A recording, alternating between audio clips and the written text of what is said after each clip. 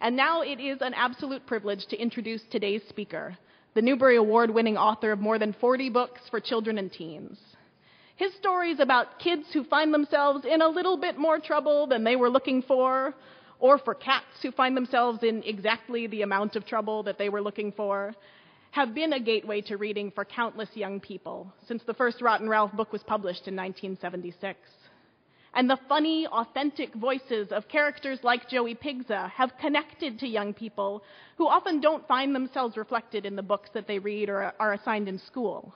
As a librarian, I've met so many kids who don't see themselves as readers, but who will absolutely gobble up the final installment of Joey's Adventures, The Key That Swallowed Joey Pigza, which is coming out in September 2014. I can't wait to read it. I am particularly delighted to welcome today's author because we at the library feel a special connection to his work. Several of his books were written right here in the Boston Public Library. It is my great pleasure to introduce today's speaker, Jack Gantos.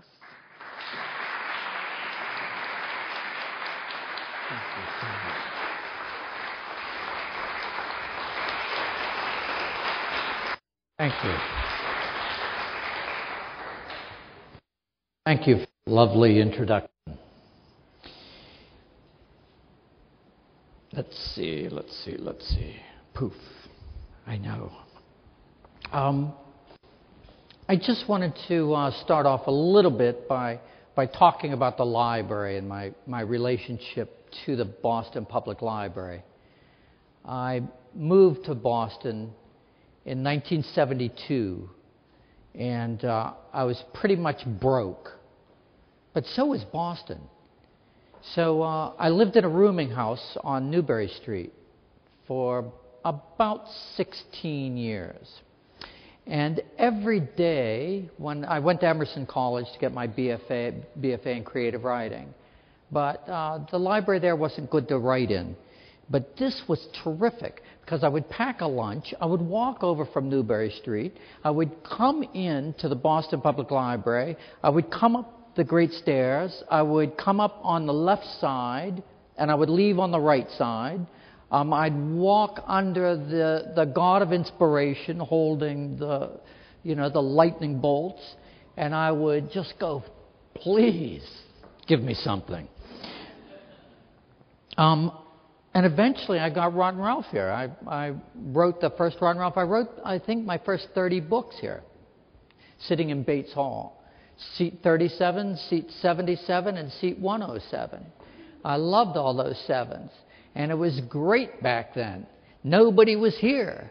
It was, I know that doesn't sound right, but you have to understand, I do like quiet. And so, but I was here with some of the most wonderful characters that you no longer see. And I just wanted to sort of reprise them. First off, I would go in. You would get here in the morning, like at 9 o'clock. You'd go in. You'd get your seat because you wanted your number seat. You wanted your favorite seat.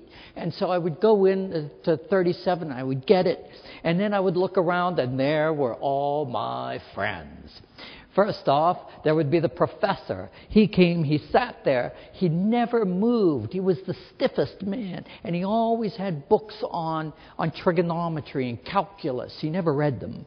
But that's what he had. And he would sit there all day. If you fell asleep, they would wake you up and ask you to leave. But he never did. And then there was Mrs. Santa Claus, we called her. That was her nickname around the library, because she looked a lot like Santa. And then there was Miniskirt Mary, who wasn't very nice. She would open the books and spit in them. And then there was this wonderful person. And I always thought she must have been from Alaska, because she would take all the reference books, put them on a table, and mound them up into a giant igloo, and then stick her head in there. And she would stay in there all day. Oh, and there was the little squirrel man. He came and he would unpack. He had 2 big bags. He would unpack endless amounts of notebooks and pens and paper clips, pile them all up, get his whole desk, meticulously set up. And then he would take it all down and move to another seat and set it up. And that's all he did all day long. I loved these people. They were so fabulous, and I was there scribbling away. They probably thought I was one of them, and I'm sure I was. So at any rate, that was always. And the other thing I just want to say is that the children's room was so helpful. To go in there, to go into the children's room, and wonderful librarians, Paula and May, and so many more over the years that were there that led you to every book possible. And I had so many classes. I used to teach at Emerson, and I'd always teach my first children's book writing class would always take place at the BPL, because that's where they had such a rich collection. So I'd bring all my students over, and we'd crawl around in the stacks.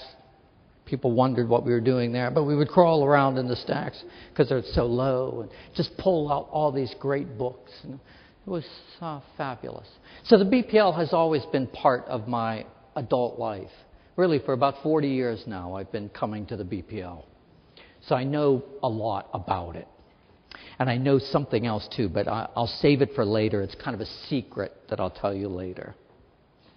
But I want to get started on this Lowell lecture, because otherwise I will continue talking about, well, adventures at the BPL. Let's move on. Okay. So I thought I would do this. I just thought I would do a kind of navigation of my literary world. So I thought I'd start early. That's me in first grade. Western Pennsylvania, Mrs. Niederheiser's class. She taught me how to read. I was most grateful.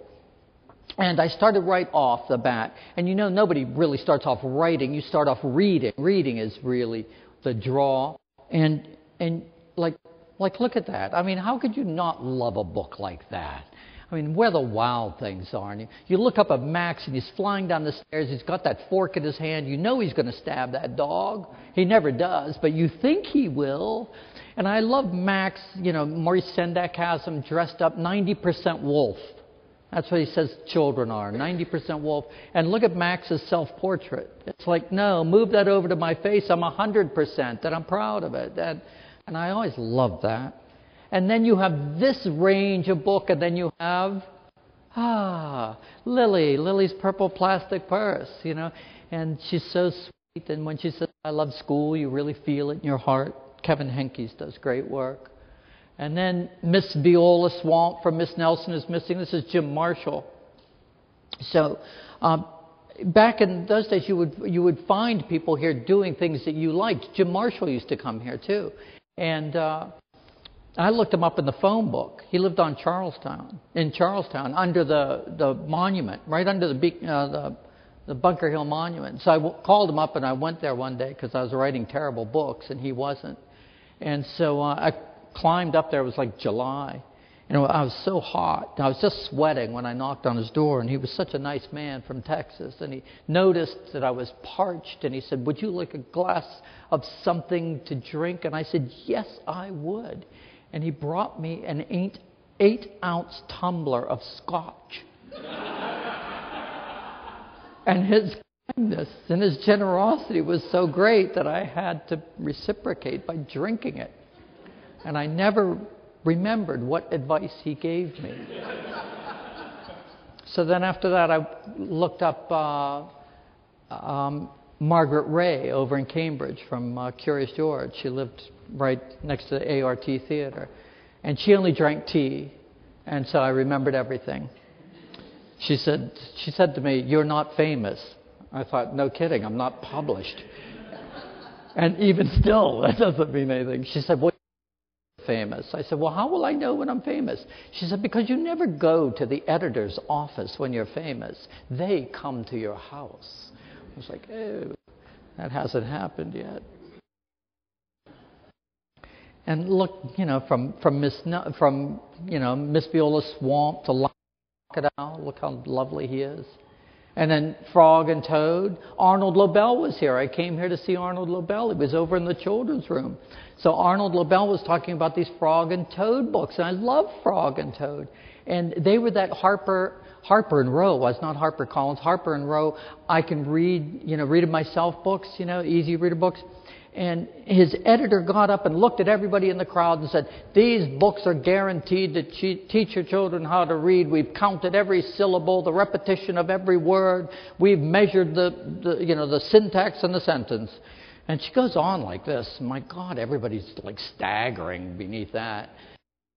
finally Arnold gets up and I raised my hand and I said, Arnold, or Mr. Lowell, do you think of that when you write a book? He said, I've never heard of that in my entire life. He said, I'm just sitting down at my desk writing about a frog and a toad. And then the editor jumps up and goes, no, these books are guaranteed. It was such a snake oil show. No, he was a really nice man, much nicer than I am. So I keep journals, and I always have kept journals. And this was just a kind of an early Rotten Ralph idea. And actually, I got Ralph from Harvard University. I'd written a lot of really bad books that didn't get published, 12 of them, actually. And so I was a little bit desperate, so I thought I should write about a cat because I knew about cats. But then I didn't have a cat, and there was that, write about what you know about and get one. So I answered an ad in the Boston Globe for a used cat, and it happened to be at Harvard University. And so I called them up and I said, I'll take it. And I went over, I took the subway over. I didn't have a car, I didn't have a cat carrier. I brought a towel, which I was uncertain of its use. And so I went over to Harvard dorm, one of the dorms for graduate students, and I knocked on the door, and they told me to come in. I went in, they had this cat, and they said, it's a very nice cat. And it was not a very nice cat. It was a really wicked cat. And I wrapped it up in the towel once I got it out from under the bed, and then got on the red line. And when you go out of Harvard Square, like it just screeches, right? Like this. And that cat started to quiver. And then it just flopped over. And I thought, oh, my God, the cat had a coronary. And then, so I'm there holding this U-shaped cat. People are looking at me like, cat aside, I suppose. And at any rate, it only fainted. It fainted. I didn't know a cat could faint. It fainted. And then I wrote about it because it really was wicked. And that book turned out okay. So I was very happy. And then it lived forever. It just lived and lived and lived. And finally it passed. And I was telling this story to kids at the school. And one kid raised his hand. I said, yes. He said, well, did you stuff it? And I thought, that's a really good idea. Why didn't I think of that? But no, I had years before see this little coffin I made for him? You open the little fish's head and he's under there. But that book didn't get published. You can guarantee that. And so there he is. So that's the first Ron Ralph book. And so that was written here and illustrated by Nicole Rubel, who went to the Museum School of Fine Arts, and published by Houghton Mifflin, which in those days was a powerhouse of children's book publishing. It's not quite the same. But at any rate, that's where all of that came from. And then here's the other thing. So you get ideas, right? You gather up your ideas, but then you don't know what to do with your ideas. So you have to think of two things simultaneously. While you're sitting in Bates Hall, one hand is working on the creative side and the other hand is working on the structural side. How do you organize all those thoughts? Because you're bombarded randomly all day long with thoughts and you have no idea where they belong, if you're like me. Because I never start with the first sentence first. I have no idea what that magic must be like. So I'm always looking at a 32-page picture book. I draw a grid, 16 pages of writing for that, 4 pages for the beginning, 8 pages for the middle, 4 pages for the ending. In the beginning, what's my job? Character setting problem. Middle is action to crisis. And then ending is look at the character's feelings, solve the problem. And you could think of it this way with corduroy. I don't have a button. I'm looking for a button. I get a button. I don't have a pocket. I'm looking. I get a pocket. I mean, it's not terrible. It's not rocket science, really. People think what I do is really hard. No, it's just long. It just takes me a long time. And then this is what I do. I put down 16 Post-it notes. So then I can quickly edit and arrange those thoughts. And then I type them up because everything looks differently when you type it. It doesn't read the same. And poof, this is what you end up with.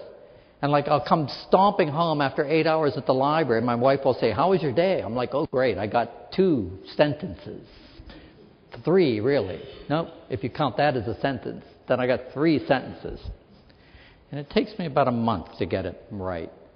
About 30, 40, 50 drafts on a picture book usually is about all you need.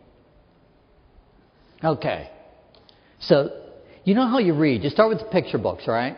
And then you start moving into those little chapter books, you know, like the Frog and Toad ones, and Danny and the Dinosaur, and the Minorak books, Little Bear books. And then you begin to move up. And when you move up into like the Borrowers, James and the Giant Peach, Tuck Everlasting, you know, Charlotte's Web, and then you hit Harriet the Spy. And Harriet the Spy just rocked my world, because Harriet had something that I was doing. So this is my 5th grade journal. So I was one of those kids that got a diary, and I got a diary only because I was kind of bratty. My sister, older sister, had a diary, and I could see the power in the diary. I wasn't thinking about the imaginative world of the diary. I was just thinking about the power, because my sister would sit in the kitchen with an open diary and a pen, and when my mother would walk by, my sister would look at my mother and go, uh-huh, mm-hmm, and write something down. And right away, you know, my mother would be galvanized to this and go, what'd you say about me? And she'd say, it's a diary, I'm not telling. And then I would walk through, and then she'd do the same thing, and my dad would walk through. You know, she'd call him Mr. Big, and she'd write something down, and he'd say, what'd you say about me? And she'd go, it's for me to know and you to find out. And I just thought, my God, my sister has all the power in the house, just simply by this one trick of writing it down. How fabulous was that? I knew how to write. So I asked my mother for a diary, and I got one, but she did make me promise to write in it. And I was all gung-ho writing. Yes, that's great. So then I got it, I opened it, there are 500 blank sheets of paper in there, and I was absolutely stymied with what to do until I read Harriet. Now, I've always been a person that loves other people's business. And Harriet the Spy is really, she's the icon of knowing other people's business. And she walked around New York City spying on people and all of her friends and writing it down in a diary. So I thought I would do the same. So there's my little diary. And that's me. So in 6th grade, I put that book in my bicycle basket, and I went around my neighborhood. And I started spying on the neighbors. I love spying on neighbors. It's easy in the city. Just look out your window. So in Fort Lauderdale, Florida, so this was a little neighborhood. This is my house, the Gantos family house. We were the high supervision family in the neighborhood because nobody would ever play here. It was too boring. That's my dog, Bobo, who was eaten, sadly, by an alligator. That's my room, my sister's room. That's my bicycle you saw. My dad eventually ran that over with a truck. I threw up on the wall. And I threw up on the wall because of something really boyishly stupid. You know, when you're young, when you're sort of a baby and you're throwing up on everyone, and everybody decides, you know what, we're tired of that. So your mother takes you down to the bathroom, points to that white receptacle and goes, look, I'm going to teach you something. When you get ready to throw up, come in here, drop to your knees, slide into position like James Brown, hug the seat, and aim for the middle. You know, so it's a very simple procedure. So one night I had eaten too much spaghetti, and I knew I was going to throw up. So I said, I'm going to go throw up. My mother said, to the bathroom. So I went running down to the bathroom. I slid into position. I put my hands on the seat, and it was still warm. The seat was still warm, and I was like, oh, my God, my sister's just been here. So I came back down the hallway, and I was like, bleh, and it was like running down my arms, and my mother's like, what? And I went, bleh, and just like a basketball-sized wad of spaghetti went flinging out of my mouth. And she ducked. I had hit the wall, and it was just magnificent, really. But we never could get the stain off of the wall. We actually painted the wall, and it came back. And there was always that faint vomity smell. You know, Florida is so damp and humid. You'd wake up on a Saturday morning, and you'd be like, oh, the stain is visiting me today. You know, so you'd open your window and let it out for a while. Mr. Vellucci built a boat, took a year, launched it, sank in 15 minutes. That was terrible. That dog bit me. That was another dog of mine. That's sad, too. We had an airplane crash in our neighborhood, Frost and Hunts, grumpy old people. They were really grumpy. They were retired teachers. And then they had those signs. They were the ones with the signs. Don't step on the grass, beware the dog. You know how you are when you're a kid. You dance on the grass, and then you start screaming, send out the dog. And they always have, like, a chihuahua or a toy poodle or something. It comes out, you're like, oh my God, it's untying my sneaker. Look, please, I won't do this again. And the M&Ms, I liked them. Last name Metric, 7 kids. Michael Metric, Megan Metric, Marshall Metric, Michelle Metric. And then we called them the M&Ms, plain and peanut too, melt in your mouth, not in your hand. And then we just lined them up, and for convenience, we named them orange M&M, yellow M&M, brown M&M, green M&M. That's all we ever called them. So no neighborhood would ever be complete without the low supervision family. And the Pagoda family was like the most wonderful dysfunctional family. And I loved them. Mr. Pagoda did not work. He was an inventor. He didn't invent anything, really. And during 1962, the Cuban Missile Crisis, he actually painted an atomic bomb target on his roof. We're 90 miles away from, like, nuclear-tipped missiles. And he goes up to his roof and he starts screaming a rant at Castro. Come on, Mr. Castro, if you're any man at all, wing one of those things over here. So my dad retired military. He was the only thing ballistic. And then Frankie Pagoda, my friend, he had this massive dent in his head because he rode his bicycle down the roof for the pool and missed and just hit the edge. So that was a bad sound when he hit. His little sister, Susie, somebody told her she could dye her hair blonde with bleach.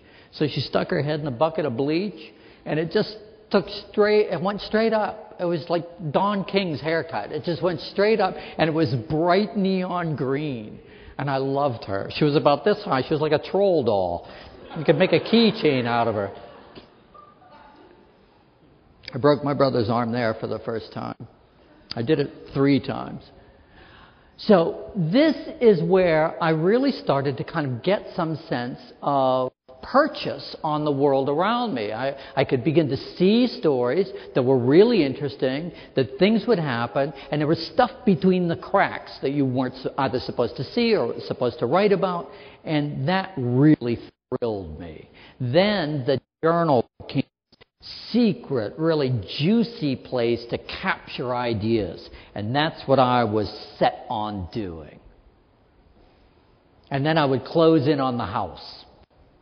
And then I found the watch. I led to trouble. Zippy the roach, my sister was sleeping, and with her mouth open, I dropped a cockroach in her mouth, and she locked me naked outside of the house, and I had to run around the house and hide in these bushes until my dad came home from work, and he drove up the driveway, and naked, I jumped out in front of the car. I thought he was going to run me over. It was just wonderful. I had this wart. I pulled it off with a pair of rusty pliers. It was a planter's wart, and I got infected. My foot turned into like a canned ham.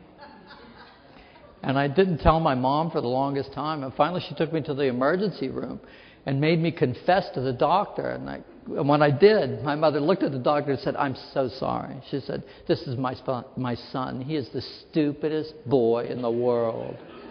I was like, "Thank you, Mother, for supporting me on that." But once again, you get these ideas, like stuff is going on all the time. What do you do with it? Well, you could write it down, but it always comes out uneven and disorganized. So as a kid, I started like, okay, let's try and get some sense on this stuff. So even as a kid, I was looking at how structure went together with content. So no matter what I was putting together, I would try and get some beginning, middle, and end to it. And in the beginning, character setting problem, just like a picture book, action, crisis, and then resolution, physical and emotional ending at the end. And then in my journal, I would just keep long lists of possible story ideas. And then I would match the list to the maps and start looking for pieces. And then later on, when I got a little more sophisticated, like where you see the physical ending, where I was always looking for that emotional ending. Like I would go back and I would redraw the maps, and then with each physical item, then I would write a strong emotional word under it so that you could tell emotionally what the theme was as well as physically what the plot and the story was. And so I would do that. And that way I could begin to see some layers in a story. And then I wrote 5 volumes of stories. 4th grade, 5th grade, 6th grade, 7th grade, 8th grade. Those journals are fabulous. Anybody that went through their adolescence and got really sort of overly sensitive and then threw their journal away or burned it in the fireplace, that's too bad, because those things are fabulous. See, I was getting a little older, a little smarmier looking. And then we moved to Barbados. This was great. My mother was arrested for murder. That was a terrific time. My dad gave her a pistol. This never should have happened. So I gave her a pistol, and he took her shooting at this abandoned horse race track, pitch black. Next day, the newspaper headlines, man found shot dead at racetrack. So my mom goes, oh my God, it's a man must have been walking across the track and I shot him. And my dad's like, nah, it wouldn't have happened that way. And my mom's like, what do you mean it wouldn't happen that way? I'm the only idiot out there in the middle of the night with a handgun firing it off. I'm going to call the cops. My dad goes, don't call the cops. He's already dead. Well, this is taking place in front of the kids, right? Morals, values, ethics. Let's weigh that in front of the kids. And then, so finally my mom pointed to the kids and said, see these children? I'm going to do the right thing. She called the police. They came and arrested her for murder. Took her away 3 days. She was gone for 3 days till they did the ballistics test. And the bullet in the guy didn't match the gun. He had been shot there and his body had been dropped there by coincidence. I mean, that was a pretty close call. My dad had, cockfights. My dad had a fighting chicken. We owned one. And I remember when he brought it home in a big sack, burlap sack. He was jumping around in there. I was like, what's in the sack? He goes, let me show you. He dumps this chicken out, right? The meanest chicken I've ever seen in my life. It was black with a green head, and it chased everybody in the house into the kitchen. And we were trapped by a chicken in the kitchen. It was just pecking away at you like this. Don't you dare move. It was like a herding chicken. And eventually we went to the cockfights. It was just awful. Just really a bloody mess. We all walked back pretty depressed. I wrote about that. Oh, and then these books. So Joey Pigza. So I thought, well, I'm tired of writing about me all the time, because I sort of am like Rotten Ralph, and then I am Jack Henry. So I thought, well, I'll write about other people. So I was speaking at a school. Oh, good.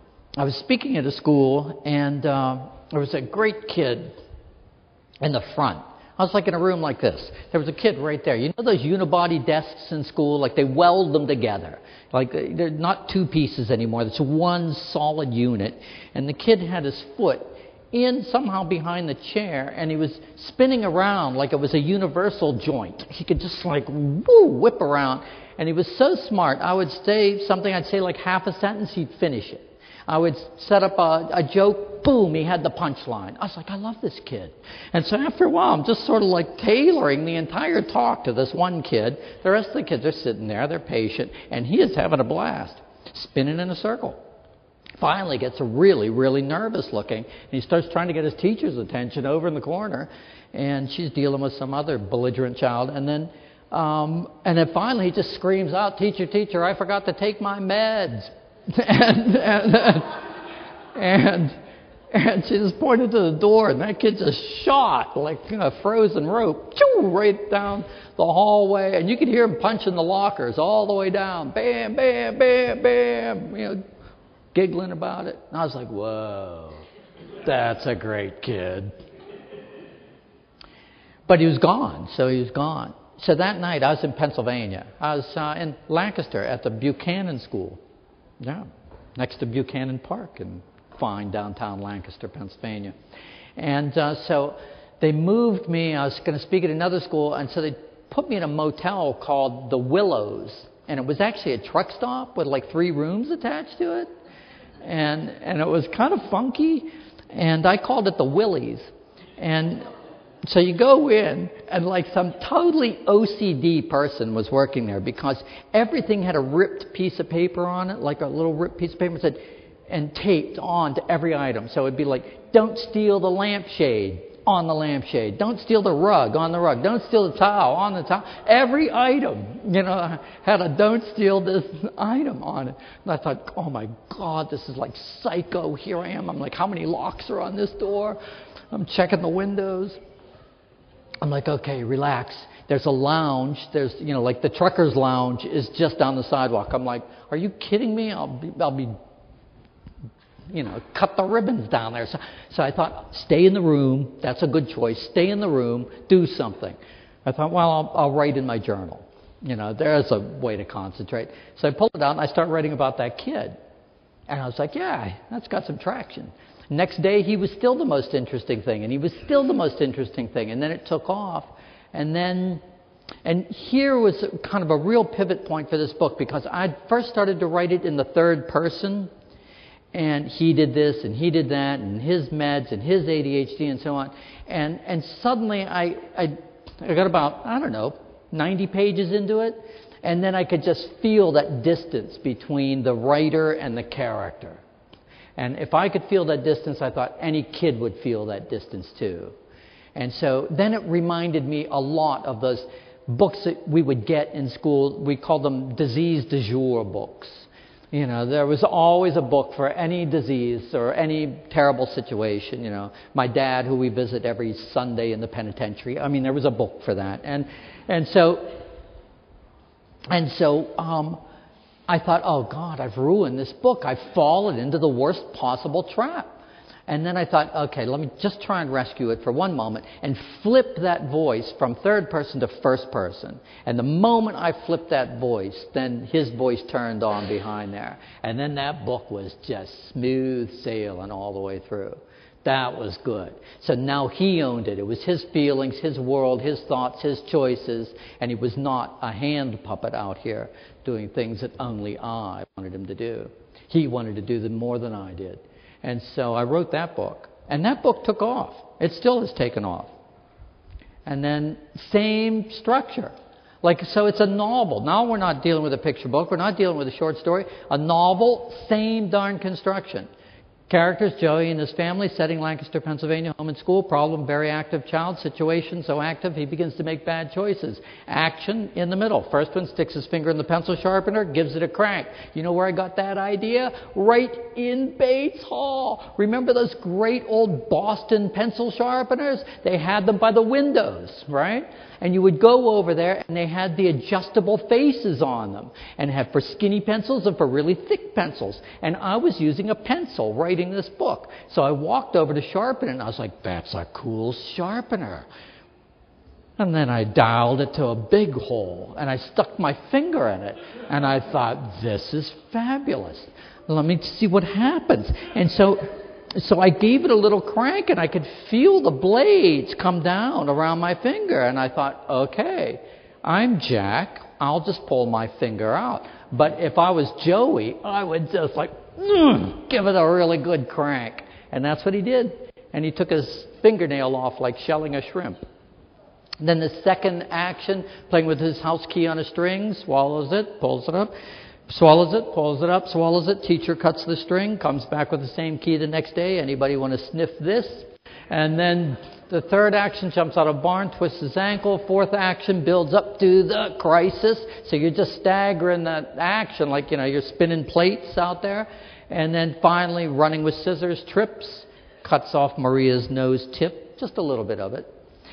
But somebody's been hurt, so he's taken out of school and he's given the help he needs, the care and love and support he needs for the double ending. Physical ending, returns to school, in control of himself, and then emotional ending because he's in control. He knows he won't be committing, sort of disastrous acts. He'll be making good choices.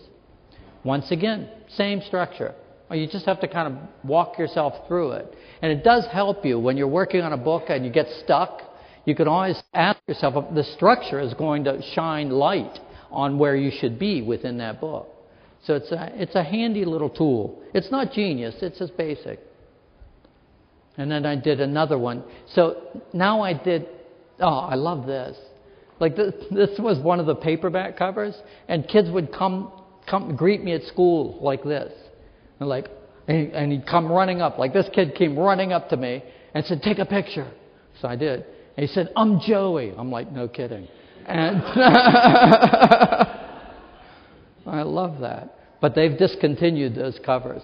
They're all now this, which I love this. Lane Smith has re-jacketed all the Joey Pigza books, and this is the one coming out in September.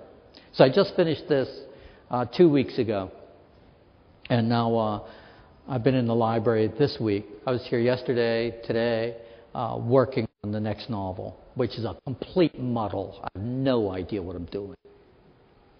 And then, and then I wrote this book, Dead End in Norvelt. I'm from Norvelt, Pennsylvania, western Pennsylvania, a fine town named after Eleanor Roosevelt. Oh, I always handwrite my books. So I still work in journals, so I draw out a title page, and I treat my journals like it's a one edition. And see, Norvelt, we have our own little sign, started in 1934 for out-of-work coal miners and farmers.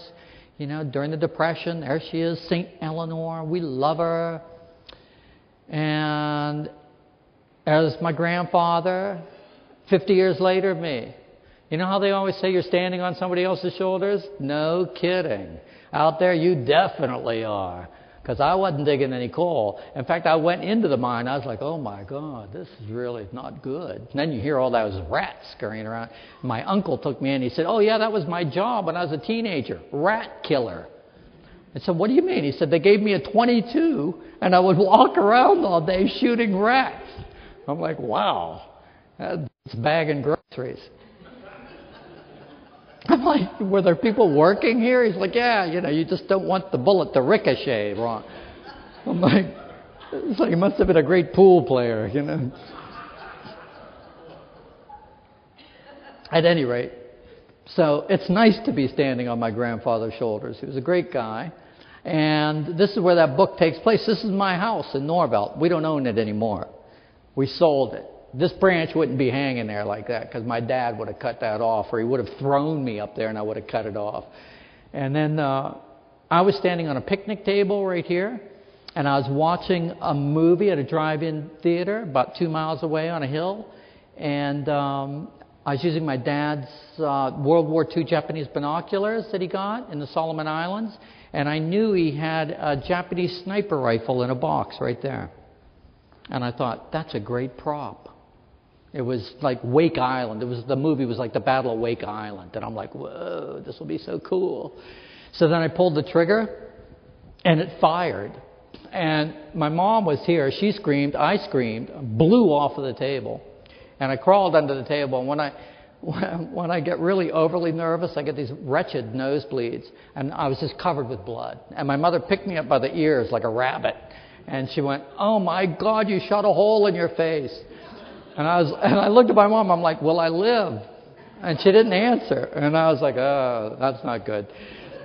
And then she had her dish towel with her, and she wiped my face off. And then she went, oh, it's just your nose. You're grounded.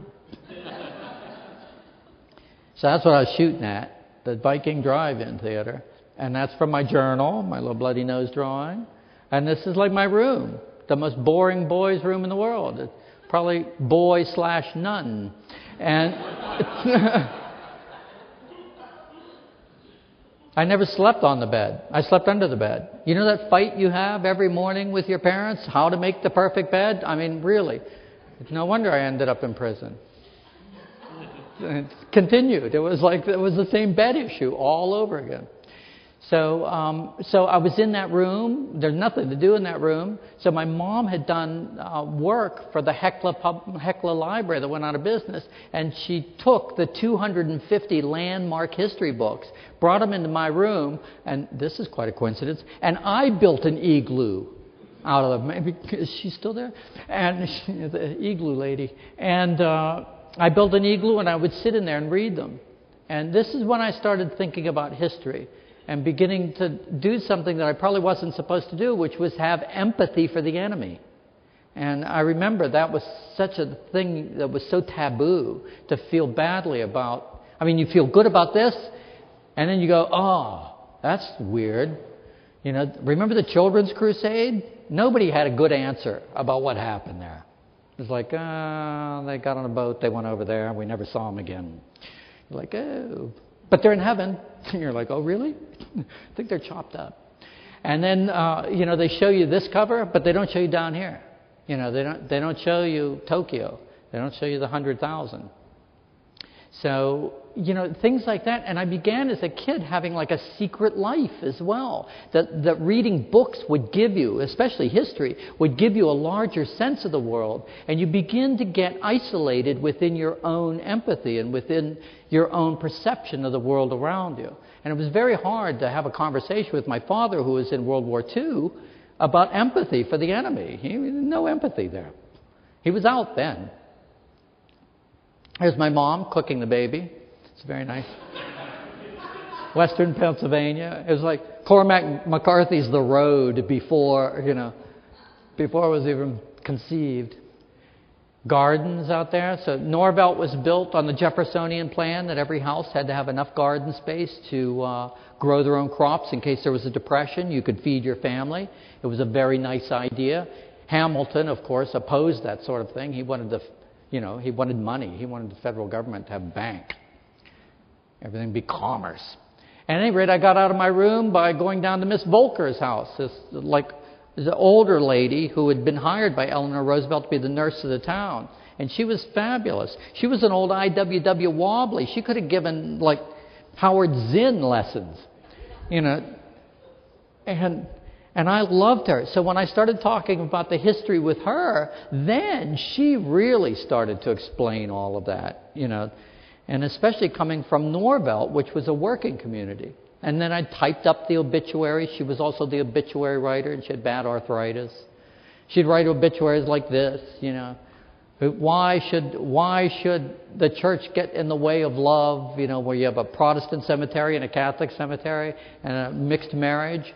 And so they would get all the plots next to the walls so they could be close to each other. I mean, it's just amazing, isn't it? I did needlepoint for her. I love needlepoint. That and a little history just keeps me occupied for hours. Then every town has a town busybody. And then, we had the Hells Angels move into our town. And then that gave me a nosebleed too. But I have to say one good thing about the Hells Angels, and then I'll move on, is they had a clubhouse. And during Halloween, when you would go to the Hells Angels clubhouse, it was the best Halloween place. Because they would be all dressed up, and like a guy, like a Viking, a giant Viking, would jump out on the front porch, and you'd look up at him, and you go, trick or treat, you know, and then he'd say, repeat after me. And you'd say, yeah. And he'd say, I'm going to be a bad when I grow up, you know. A starts with A. And then I would repeat, I'm going to be a bad, starts with A, when I grow up. And then they'd give you a beer. Unbelievable. I'd go home and my dad would go, were you at the Hells Angels clubhouse? I go, yeah. He's go, let me see that bag. You know, bring the real candy, dead candy. Typewriter collection, Girl Scout cookies, horses. That's my dad and his airplane. He disliked Norvelt so much, he bought a J3 kit at an Army-Navy store, built it in the garage, had some guys help him put the wing on, and he flew away from Norvelt. Amazing. In fact, they banned him. He used to land on the ball field. I was in the outfield, and he landed the plane in the outfield, chased all the ball players around, and took off over the fence. Had it with him. Just what he wanted. I remember I was reading this book. My dad came in. This is like dad pop quiz at my house. You're holding the cover of this book. My dad goes, which guy are you? I'm like, I don't know. Obviously, there's a right and a wrong because he's my dad. You know, he's got opinions. So I thought, well, take the guy with the flag, right? I remember I picked the guy with the flag. He goes, no, you don't pick the guy with the flag. Get the guy with the gun. The guy with the flag's going to be on the ground in a minute. You know, always getting the wrong guy. There's no winning. That's his favorite book.